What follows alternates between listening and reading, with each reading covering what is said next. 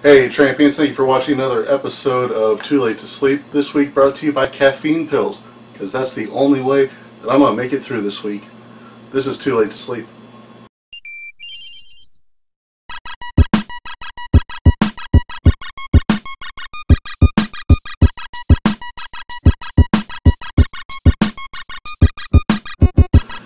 Yeah, so this week is killing me, and it's all because of my addiction to wrestling, because holy crap, how much awesome wrestling has there been. Starting with TakeOver, just an amazing show. Every match was just at an amazing level from the very beginning, with Johnny Gargano losing because he got distracted with a DIY shirt, showing that that story is going to be going on for quite a while. Interested to see how they twist it and turn it until Ciampa comes back. I'm hoping that Andrade Almas is ready for promotion soon. I'd love to see him on the main roster, especially now that they've kind of seemed to have figured out where they're going with him. Then we saw Red Dragon debut as a tag team. We'd seen them in individual action on NXT, but this was the first time that they've kind of shown them together. They came out after the Tag Team Championship match to assault Sanity and the Authors of Pain. And then again at the very end, after Drew McIntyre won the Singles Championship, when they also debuted. Yes. So the three of them appear to be stable together. Everybody seems to think that it's going to have something to do with them all being from Ring of Honor, even though I think Red Dragon really kind of transcended that after they left Ring of Honor. And Adam Cole really, even while he was still with Ring of Honor, kind of was more famous as part of the Super Clique.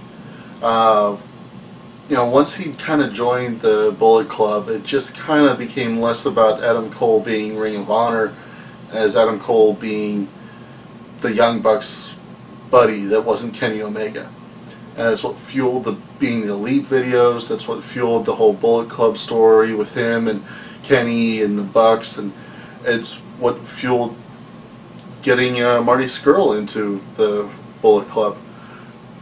And while half of that story did take place in Ring of Honor, it was more about the characters themselves than about where they were. So I think that's probably not the best way to go with it, but that doesn't mean that's not how they're going to go with it. We will see.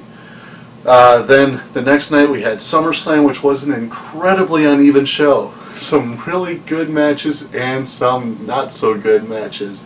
On the pre-show, which means a lot of people are going to forget about it, but on the pre-show, the SmackDown Championship match between the Usos and the New Day was the best main roster tag team match this year.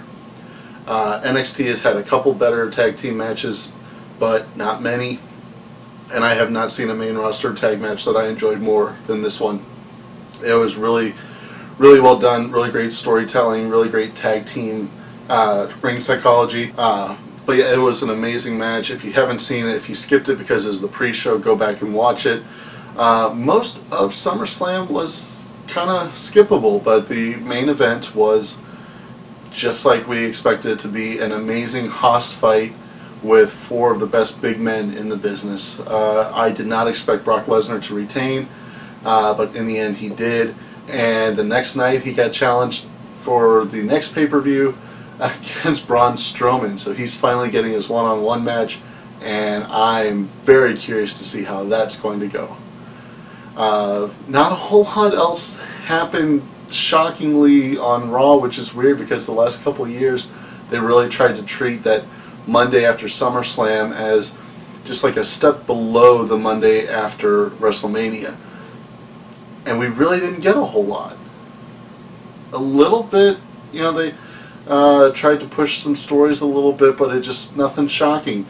But the next night on SmackDown, we had the main roster debut of Bobby Roode, who apparently is not going to chase the championship on NXT. He's just going to let that go between Adam Cole and Drew McIntyre. We don't know how Roderick Strong is going to fit into that. Are they going to promote Roderick Strong so he starts chasing Bobby Roode, even though Bobby Roode kind of debuted a little bit as a face? be interesting to see how that goes. Then we also had Shelton Benjamin debut. He was only in a backstage segment, but he apparently has been hired to be Chad Gable's new tag team partner, which I'm really hoping they do something with, because if it's presented exactly as they're showing it without any kind of twist, then every joke anybody ever made about American Alpha being World's Greatest Tag Team Part 2 and these guys being interchangeable is confirmed by WWE, and I don't think that's good for either party. I am very much hoping that Shelton Benjamin turns on Chad Gable next week. Whoever their tag team opponents are, they didn't say who they were, so it could very easily be jobbers, and then you don't even have to worry about that part of it. You just have them win quick, and then you have the story. I'm so looking forward to seeing Shelton Benjamin again. I haven't seen him in years. Didn't really follow him after he left WWE originally. I know that he was in Ring of Honor with Charlie Haas for a little bit. I was not watching Ring of Honor at the time. I know he went to New Japan. He was part of Suzuki-gun. I think a little bit of their time in Noah.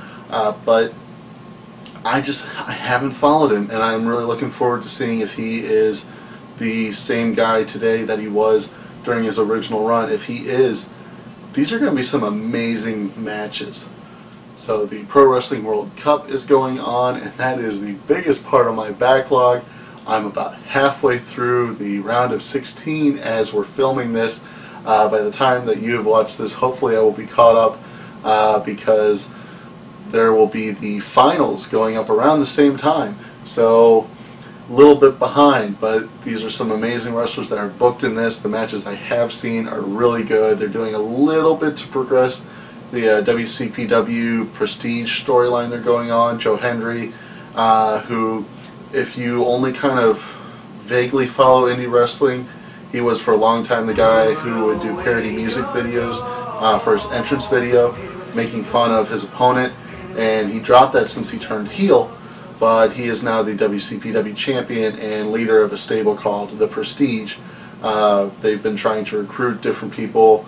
They've got a lot of the titles in WCPW, and they're doing a little bit to progress that story, but mostly the Pro Wrestling World Cup is its own thing. They're trying to keep it mostly separate from the normal storylines, just so that it kind of has its own integrity as a tournament, and I love that they're doing that. And it also allows them to bring in people who are only available for these 3 dates and aren't going to be part of WCPW going forward, or might not be. And it lets them use them in a way that they couldn't if they were only using WCPW talent to progress the WCPW stories. It's really good the way they're handling it. Give it a check. It's on YouTube. It's free. It's not going to cost you anything. There's a lot of wrestling going on this week. IPW UK was just earlier today on Flow Slam. I'm behind on that because there's so much wrestling to watch. GFW Impact, as I'm filming this, was just on a little bit ago. Eli Drake is now the GFW champion. This is his first time with the belt. He has really had a great couple of years. Really kind of established himself as very charismatic on the mic, and he's a solid wrestler.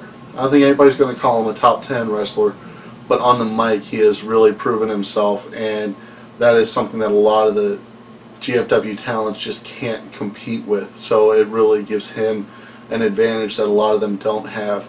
There's only a handful that have been around that actually can command the mic like he does. I'd say Gene Storm and EC3, especially with some of the losses they've had in talent.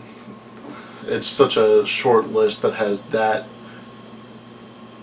bit where they excel. So it helps them stand out, and I'm really looking forward to seeing where they go with him as champ, what stories they go. They had American Top Team interfere again. They're doing Bobby Lashley's MMA team versus GFW management. So yay, another management story where the management is the good guys this time. That's what I love to see. We have on Monday morning the Mae Young Classic. Every episode except for the finals will be dropping at once. They're not being broadcast weekly like the Cruiserweight Classic was. They are all getting put on the network in one big dump, and that may not be a bad choice of words just because of how they are choosing to do it. I don't like it. I wish they were trying to make a bigger deal out of scheduling it every week. I know that now that they do 205 Live after SmackDown, it makes it harder for them to schedule. They're actually going to be bumping an episode of 205 Live for the finals in a few weeks. But they could have gone after NXT. NXT is only an hour. They could have put it after NXT, had that built-in audience staying on. They decided not to for whatever reason. But there's some amazing talents on there. A lot of women that have gotten big on the indies, like Toni Storm, some women from GFW that left fairly recently, like Mia Yim. You got Candice LeRae, who is just one of the most famous women on the indie female scene. Obviously Johnny Gargano's wife, but really got over as the one half of the world's cutest tag team, which is still competing today, as I just found out. I thought they split up when this Mae Young Classic started filming, but she's actually had matches with Joey Ryan since then. So you live, you learn. And then this weekend, it will not be broadcast anywhere. I added it to the wrestling calendar that I've linked before. I'm going to link it again down here. I want you to check it out. It is on the calendar only because of just how big a deal it is. That is the Pro Wrestling Guerrilla. They call it Gorilla, but it's spelled Guerrilla. It's a pun, I know.